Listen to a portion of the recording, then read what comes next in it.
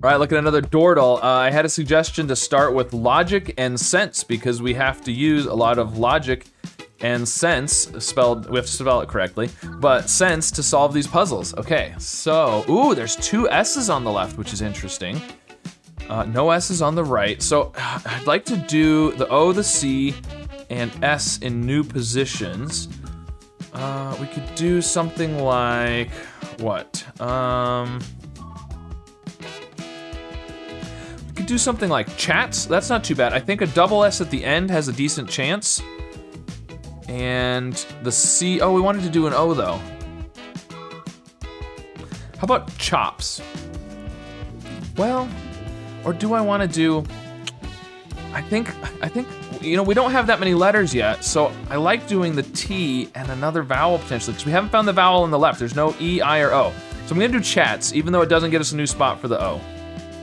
Okay, good, there is an A here, which is what I was hoping for an A on the left, actually, but I was hoping we'd have an A somewhere. So it is double S there, so T, it's gotta be, could be truss.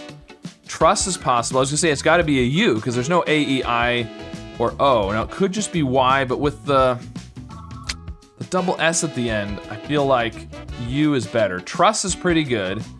It doesn't help us with the one on the right, unfortunately. Now on the right, C, I mean, I'm thinking OA like this, but what would be, ooh, croak? Croak would work. Now, the good thing is, the R, if it's truss and croak, the R is in the same spot. Which one do I wanna go for? I don't know. You know what we could do? We could do truck. Now that will check for truss, but it will also, at the same time, we'll check the R over here, of course, and the K. And if it is the R and the K, it'll have to be croak. Now, we could guess truss or croak and potentially get it on our next guess. This will for sure not get us the answer on one of them, but it will check both of the sides and it'll help us find out if we're thinking, I don't know. I feel like either way maybe is about the same, but I'm gonna go for this. Okay, so it's truss and it's croak. I should have just gone for it.